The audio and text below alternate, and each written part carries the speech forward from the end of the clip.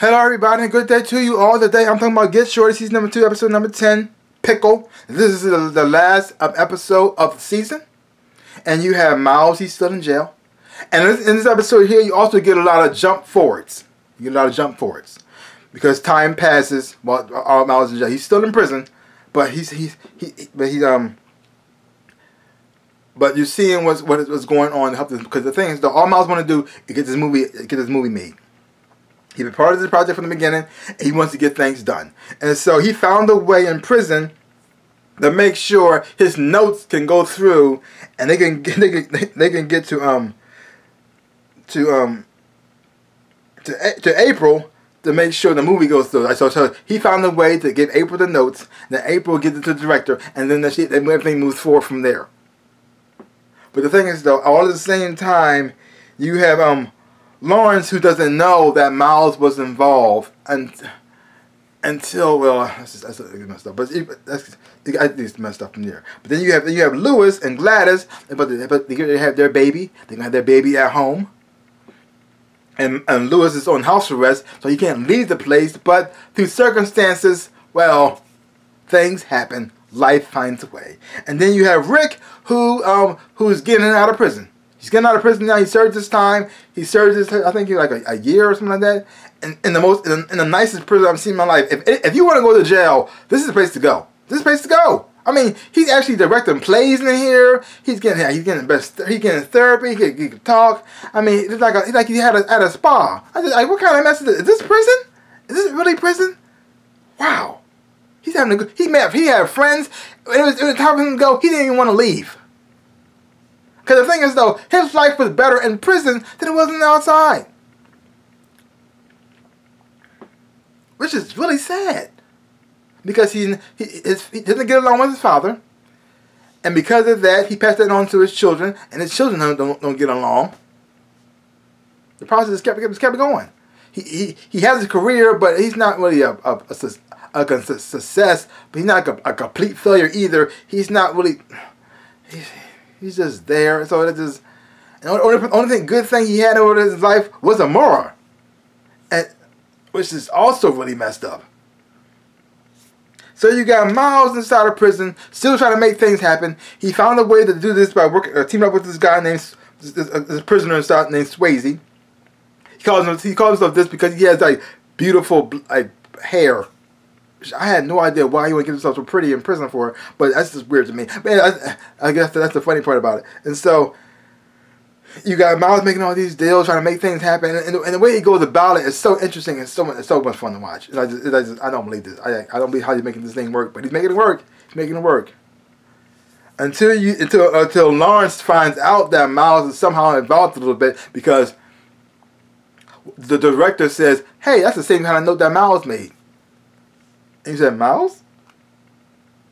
And then things go messed up from there.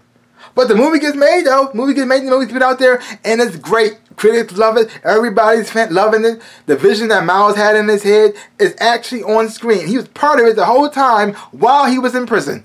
That's amazing. But the messed up part about it is his name got taken off the credits. All the work he did, everything he did to make sure this movie gets done, his name got taken off. But even though he doesn't like that, and it hurts him, but he still gets to know that I helped make this. My vision actually came through, even though I wasn't there physically, but mentally, he was there, handling things. Oh.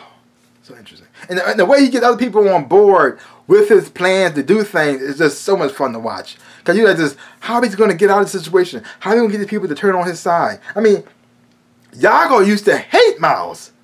And because he saved his life, they're tight now. And a lot of people in the prison didn't like Miles that much. But he managed to turn things around.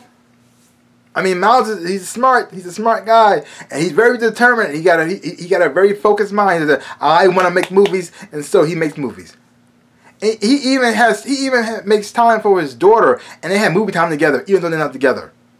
It's like like watching him on the phone, and his daughter just describing to him what was going on in the scene. It was like, it's very touching, very beautiful, and also very sad at the same time too. Because you can tell they love each other, and he loves his daughter. He may not be the best husband, but he is a good father. Despite all the crimes he has done, everything he has done, he always been there for his daughter. And that connection and that bond is not going nowhere. And it's actually kind of really beautiful to watch. And then you got Lewis, now he's the father now too. And the thing is though, even though they're not in the gangster business anymore, that mentality still passes over, because when Lewis wants something to get done, he pretty much let the people know it's going to happen. And if we have a problem, I will fix it. And the look on their face like this, like, oh, he's serious. Yeah. Because see, this is not the regular Hollywood talk and stuff. When people say, yeah, I'll call you later, or blah, blah, blah. We'll keep in touch kind of crap. No. We're doing this. Yeah. Oh.